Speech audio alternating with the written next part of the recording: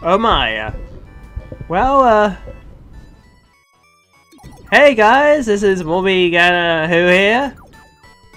Welcome to SegaSonic Brothers. Jesus!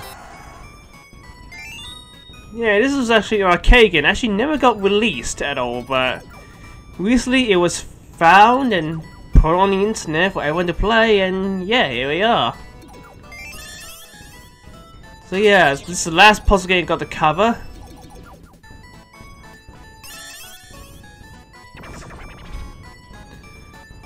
And see, we've got Sonic, Red Sonic, Super Sonic, and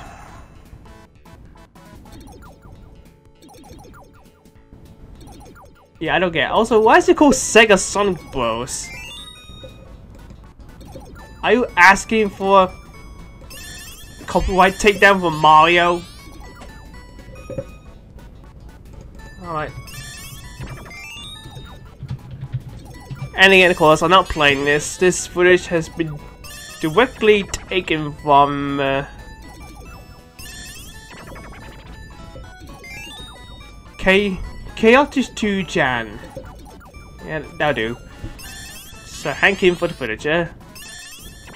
So, I never played this game before, and I also had no idea how this game even works, so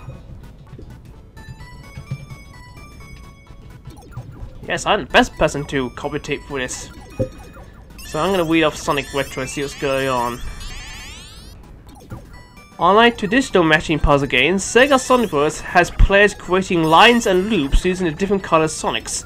Creating a line can be done by connecting Sonics to the same color across, diagonal, above, and below one another. Pieces drop from the top of the board in grids of 4, with the colors randomly mixing after each drop. The objective is to eliminate as many pieces on the board as once as possible. A bonus is awarded when the entire board is cleared, with much points scored depending on how big of a combination was executed. At every 10 levels, the player is awarded a Chaos Emerald. Once the Chaos Emerald lands on the board, it will eliminate everything above and on the same plane as it.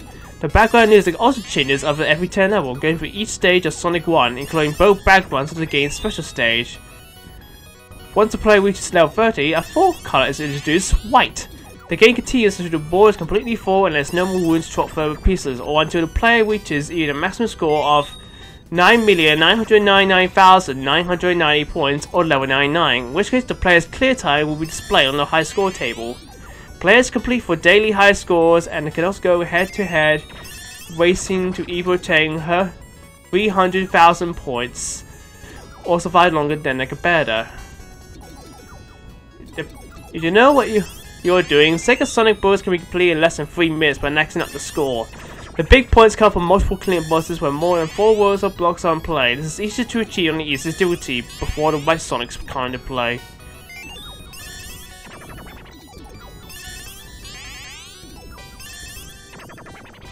So it had a testing release back in 1992, but again, never got released until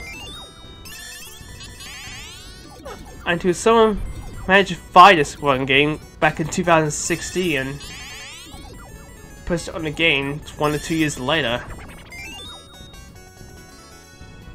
So yeah, this is actually an arcade game, and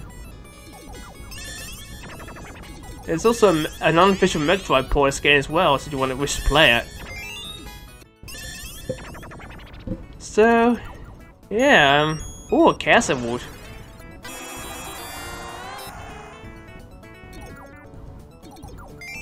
So I guess it's kind of like Tetris, I guess. You gotta get one line or you gotta form like loops and lines.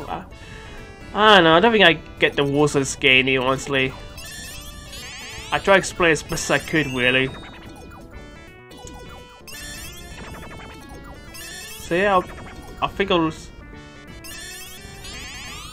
stop talking right now, and yeah, that was SegaSonic Bros. And I think I covered all the puzzle Sonic game that there is, until I get to some modern puzzle game, modern Sonic puzzle game I don't know of. I don't know. But hey, I'll see you next time, guys. See you later.